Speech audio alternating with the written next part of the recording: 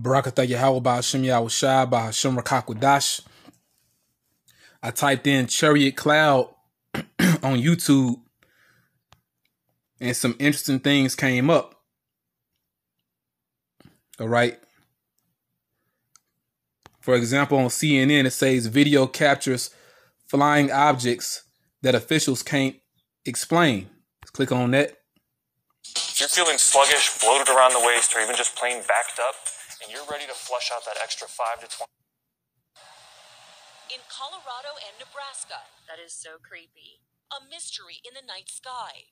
What some say are drones, lots of them, but no one seems to know from where or why. That little dot right there. Jennifer Rollins was visiting family in Yuma County the day after Christmas when she spotted the flying objects, capturing this one on camera.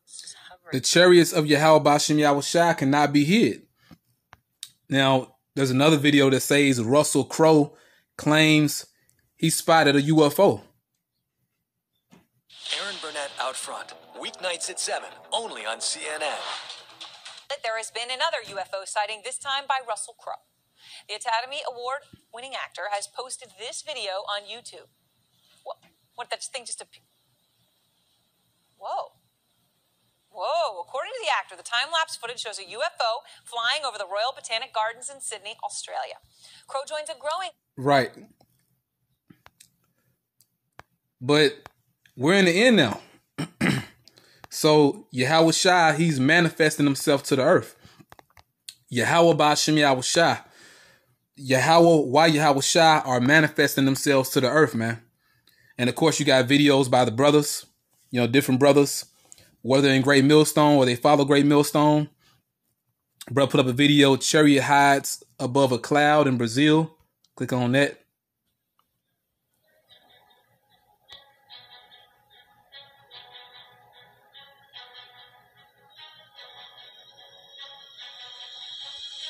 You can see that.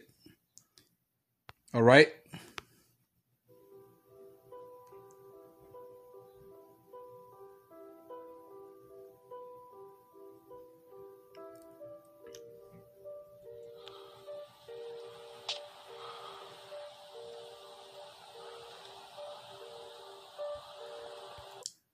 Now, scriptures speak about the clouds of heaven, but we know that they're not actual clouds.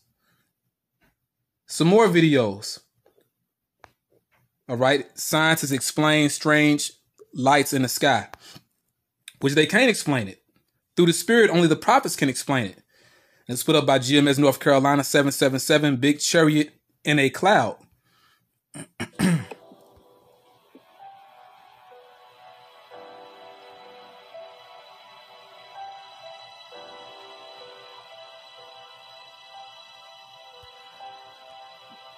Beautiful.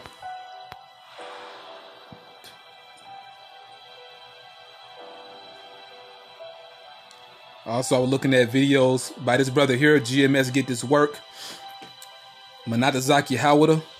Now, he put up a video entitled ISS Catches Small Chariots Docking with Larger Ship Before Cutting Feed.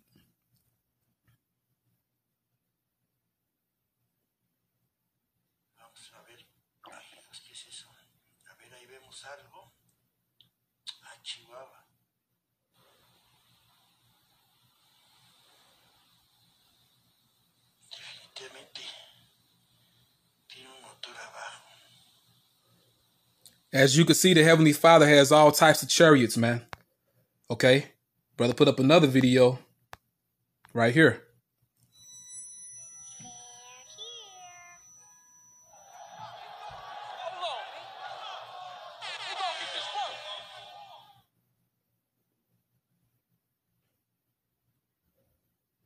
Y el último video que me mandaron, realmente no tengo ni idea de qué se trata esto. Es algo muy extraño. Es una filmación nocturna. Al parecer, la persona que filmó esto estaba colocada debajo del objeto. And the reason why I'm showing these vids, just clicking on them real quick, is because the Lord is coming back in a very phenomenal fashion, man. Okay? And it's not just going to be one ship. It's going to be many ships. That is going to be Yahawashi's main ship. Don't get me wrong. like Elder Pastor Hart said, we might be delivered in one ship, Lord willing. You know, so there is going to be that one ship, but also the Lord is coming with an innumerable company of angels, like it tells you in Hebrews. Okay.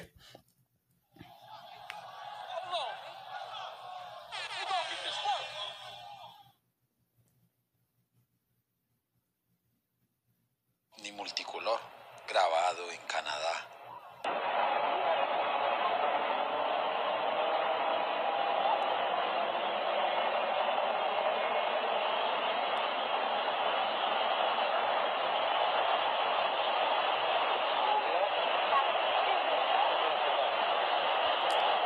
It looks like a diamond surrounded by a wheel with rainbow colors, man. Okay. Bro, the Lord is out of this world. And these chariots are pure power. All right. I'm going to get into this lesson. Lord willing, you're edified. Shalom.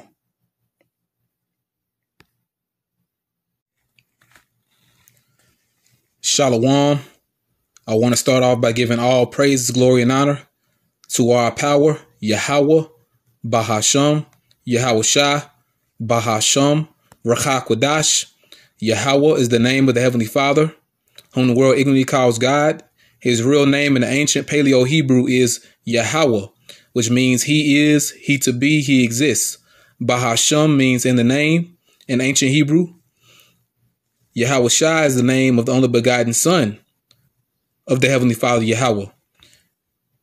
The true name of the Messiah, the Son of Yahweh, is Yahawashi, which means he is the deliverer. He saves, he is salvation. Bahasham means in the name. Rachakwadash is the Holy Spirit.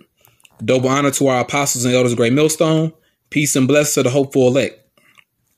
2nd Esdras in the Apocrypha, chapter 13, beginning at verse 1.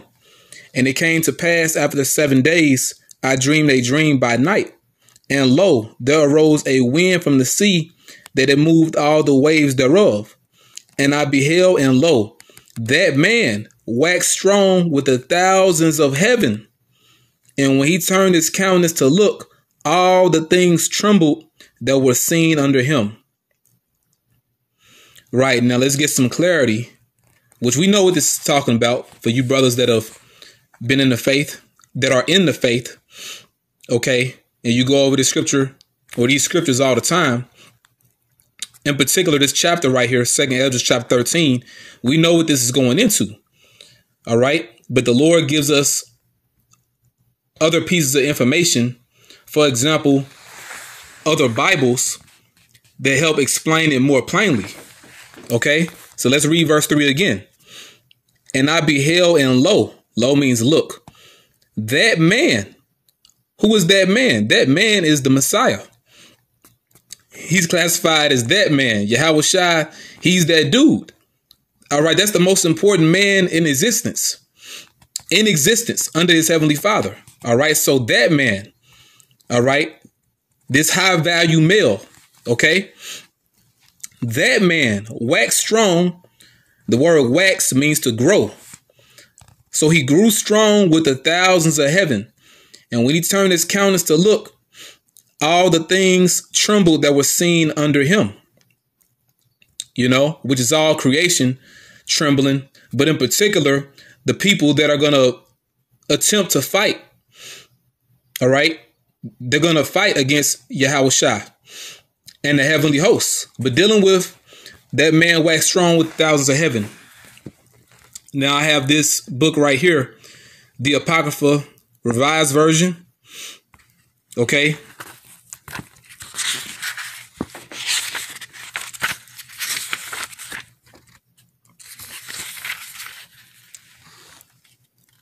The Apocrypha translated out of the Greek and Latin tongues, which ultimately it goes back to the Hebrew. Okay. So, yeah. And it says it was printed by Cambridge at the University Press, 1895. All right. Now it says printed for the universities of Oxford and Cambridge. all right, which are very prominent universities. All right. So you see it's an older book, which the KJV is older. All right. But we're going to go to that same chapter and that same verse and get the explanation of it, which we know what it is, but we're going to get it anyway. All right. For more understanding. 2nd Esdras and the Apocrypha, the Revised Version, chapter 13, verse 3. And I beheld, and lo, this wind caused to come up from the midst of the sea, as it were the likeness of a man. And we know who that man is. Okay, when it's speaking about the sea, he came from the midst of the sea. It's talking about outer space. Okay. Like they told you in what was that, War of the Worlds, starring Tom Cruise, when Morgan Freeman was narrating, he said beyond the gulf of space, because space is like unto the waters. It is waters. It's just waters outside of our atmosphere. Okay. But it says, and I beheld, and lo, that man flew with the clouds of heaven. And when he turned his countenance to look, all things trembled that were seen under him. Right, because once again, the armies of the earth are going to fight the Messiah and the holy angels. Now, at first I said attempt because it's really not a fight. You know, they're going to get blasted out of the sky. That's why Yahawashi said he beheld Satan as lightning fall from heaven. It's going to be quick, you know. Yahawashi and holy angels destroying Esau and the armies of the earth. Okay. But yeah, it says that man waxed strong with the thousands of heaven. Right here it says that man flew with the clouds of heaven. Right, so we have an understanding. And for that word wax, for wax, it actually says grow or grew strong, has grew strong. So yeah, I want to go into this, man, because we're living in a time where Yahawashi is really going to make himself known. Now, he's already doing it by way of the holy angels appearing, because they're an extension of Yahawashi's power. But eventually, and it's not going to be long, but after a while, the Messiah himself is going to show up. Okay? And he's coming back to kick ass, man. It tells you in righteousness, he doth judge and make war. All right, but the point is, he waxed strong with the thousands of heaven, meaning he's coming with the clouds of heaven, which those are the vehicles of the heavens. All right, the vehicles of the spirit world. Okay, and Esau cannot fight them, and they have a dual purpose. Okay. Now, when you read this in 2nd Esdras 13, it's dealing with Yahawashi destroying, okay, and also saving too. Okay, when you keep reading, where it says, you know, some came to him, he gathered another peaceable multitude, you know. So the chariots deal with salvation and destruction. It goes to the destruction first, but then it goes to the salvation. All right. But to get another example of salvation, a scripture that we know, but I'm going to read it anyway. All right, this is in Matthew chapter 24 and verse 30. Begin at 29. Immediately after the tribulation of those days, meaning after Jacob's trouble, in particular after the MOB, after the Revelation 13 and 16 to 18 come to pass, we know what that is. The chip, the mandatory microchip, after that comes to pass, along with all the other hell coming to the earth, shall the sun be darkened, and the moon shall not give her light. That's going into the nuclear destruction. Okay. World War III, which when you read in 2nd Esdras 13, Yahawashi is returning during World War III. And to prove that, just real quick, 2nd Esdras chapter 13 and beginning at verse 29. And all this is good, but starting at 29. Behold, the days come when the Most High will begin to deliver them that are upon the earth by way of his son, Yahawashi. Yahawashi, he is the Savior. He is the deliverer. And he shall come to the astonishment of them that dwell on the earth. Right, because people are not expecting a so-called black man to come back in a humongous so-called UFO. To us, it's an IFO, all right? People not expecting that, so he's going to marvel people. They're going to be amazed. They're not expecting that. And one shall undertake to fight against another, one city against another, one place against another, because it's going to be hell on earth. This is that tribulation. One people against another and one realm against another. Right. It says one people against another, World War III, and one realm against another, because you're going to have Yahawashi and the holy angels fighting against Esau and his angels, Satan and his angels. All right. Tells you that in Revelation 12. But the point is, Yahawashi is returning during World War III. You see that? There it is. Okay. So back over here, Matthew chapter 24 and finishing off 29. And the stars shall fall from heaven. Those are the nuclear warheads. The nuclear missiles which have warheads inside of them. All right. There's many warheads inside of those missiles. There's the stars falling from heaven. And the powers of the heavens shall be shaken. Right, which that's the wicked elite being in straits in difficulty. All right. But also, you know, their empire fallen. OK, the powers of the heavens shall be shaken by this destruction. All right. And then shall appear the sign of the Son of Man in heaven. And then shall all the tribes of the earth mourn. He shall come see the astonishment of them that dwell on the earth, because they're going to see that huge ship along with other ships. And they shall see the Son of Man coming in the clouds of heaven with power and great glory. And it speaks about the clouds of heaven right here. All right. And it's all happening around the same time. Okay. And they shall see the Son of Man coming in the clouds of heaven with power and great glory. And he shall send his angels with a great sound of a trumpet. And they shall gather together his elect, his chosen of Israel, only of the Israelites, but the chosen of Israel, the Israel of Yahawashi. And they shall gather together his elect from the four winds, from one end of heaven to the other. Right. So they're coming to save and also to destroy. When you read this account right here, which brothers always get into. Okay. See, it's something else I want to get. Because the focal point is that the Lord is coming soon. All right. Let's see. This is Psalms chapter 104 and verse 3. Who layeth the beams of his chambers in the waters, who maketh the clouds his chariot, who walketh upon the wings of the wind. That's right. Okay, he maketh the clouds his chariot.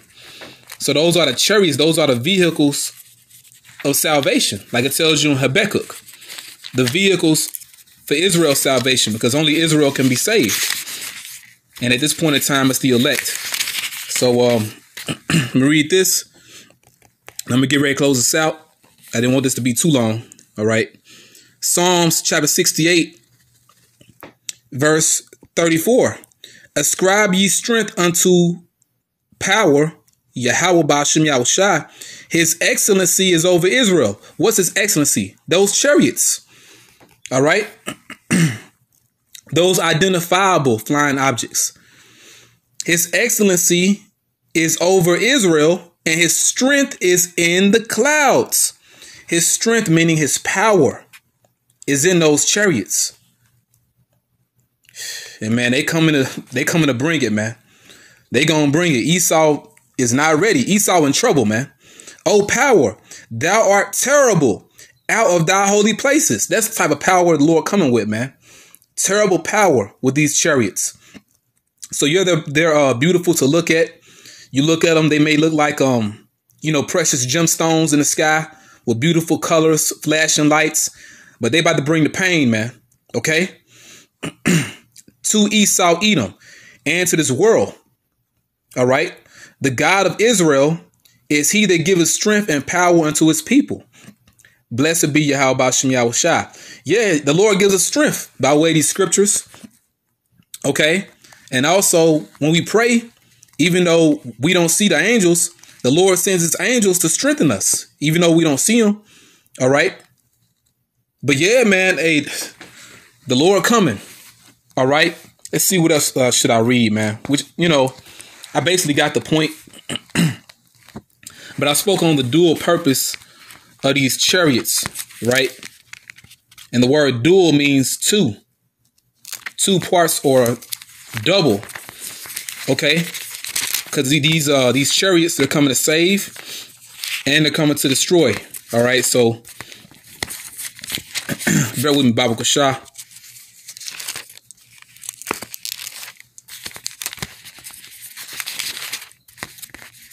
Let's see here.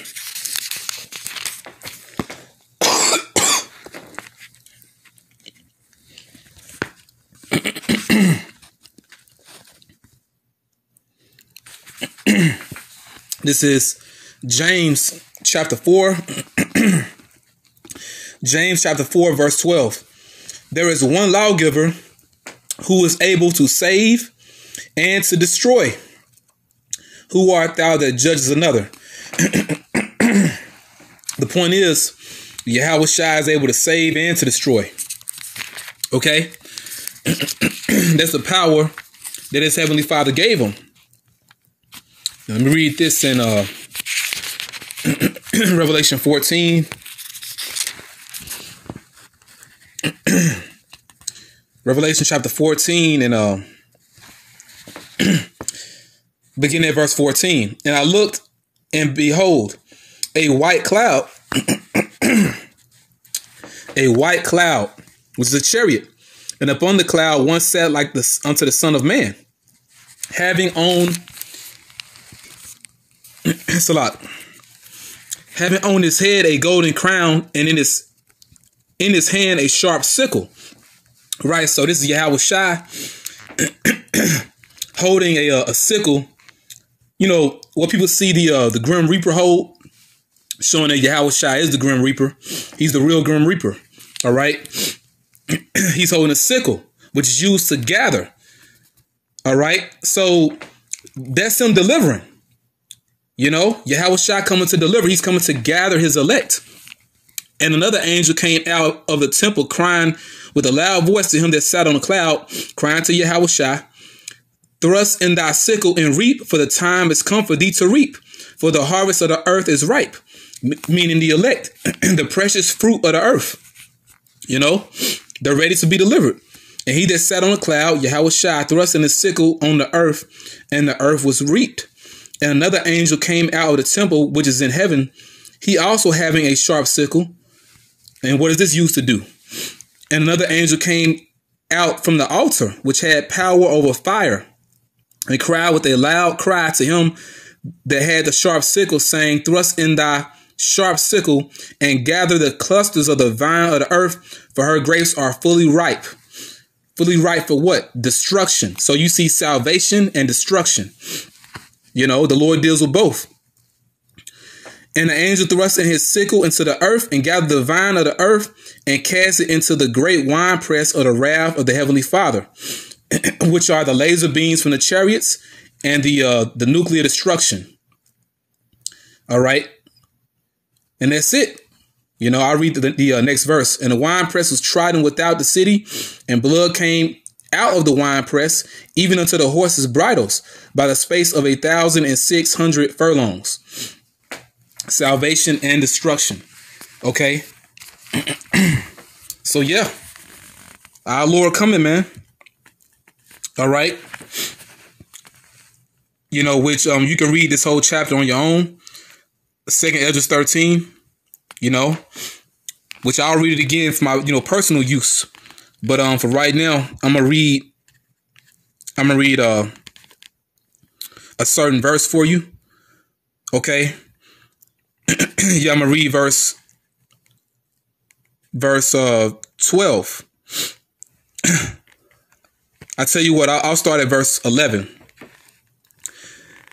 And they were all mixed together, the blast of fire, the flaming breath, and the great tempest. These are the laser beams, and fell with violence upon the multitude. And who's that multitude? Now, when you jump up to verse 5, it says, and after this I beheld, and lo, there was gathered together a multitude of men out of number from the four winds of heaven to subdue the man that came out of the sea. So these are the armies of the earth. All right. Because when you go to Revelation chapter 19, okay, you read Revelation 19 and 19, it says, and I saw the beasts and the kings of the earth and their armies gathered together to make war against him that sat on the horse and against his army. So these different heathen armies coming together to fight against Yahawashi, because Yahawashi, he's the one sitting on this white horse right here. And in chapter 14, it said a white cloud. All right. But yeah, you read this right here in verse 11. And I saw heaven open, and behold, a white horse, white chariot. Okay. Pure power. All right. And he that sat upon him was called faithful and true, and in righteousness he doth judge and make war. Let's point on that. But coming back over here. All right. Now I was reading verse 11. All right. So we know the Lord is going to destroy the armies of the earth. All right. Now that's the reason why I'm reading this. Now it says, and they were all mixed together, the blast of fire, the flaming breath, and the great tempest, and fell with violence upon the multitude which was prepared to fight, and burned them up every one, so that upon a sudden of an innumerable multitude, nothing was to be perceived. He made them disappear. But only dust and smell of smoke. When I saw this, I was afraid. It was a horrible vision. Afterward, I saw the same man come down from the mountain. Now, this mountain is also a chariot. So the chariots are called clouds. They're called horses. They're called mountains in certain scriptures. All right. Now it says, and well, in particular, this scripture right here is referred to as a mountain. All right. When you read in Daniel, the second chapter is referred to as a stone or a rock. Now it says, afterward, I saw the same man come down from the mountain and called unto him another peaceable multitude, which is the northern tribes, the northern kingdom. And there came much people unto him, whereof some were glad. These are the Israelites that are glad. Some were sorry, which would be the other nations, Esau and other nations. Some of them were bound. So somebody going to slavery. All right. The Bible deals with balance. You see salvation, you see destruction, and you see slavery.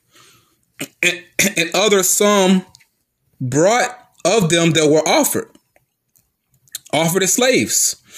Okay. Subjugated. Then was I sick through great fear, and I awaked and said, that's the point on that. All right. But the main point of this lesson, what I was getting into, was how the Lord is coming with an armada from the heavens, man. The thousands of heaven, as we know, are the clouds of heaven. Like it tells you in this revised version. Okay. Lord willing, you were edified. Double honor to our elder apostles and elder bishops of Great Millstone. Peace and blessings to the hopeful elect. Shalom.